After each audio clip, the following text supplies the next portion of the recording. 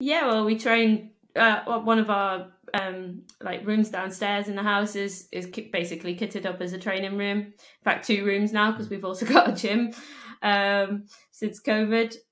So yeah, so we train. You know, we ride next to each other on our training bikes, pretty much.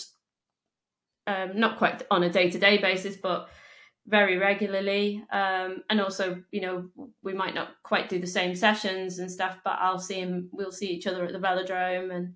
And I'm fortunate enough, I do both track and road. So over the summer, well, before COVID times anyway, I spent quite a lot of time away racing in Europe and that. So there were times when we'd have quite a lot of long breaks from seeing each other, and I think sometimes that was quite good, just to get a break from each other. You can't say that.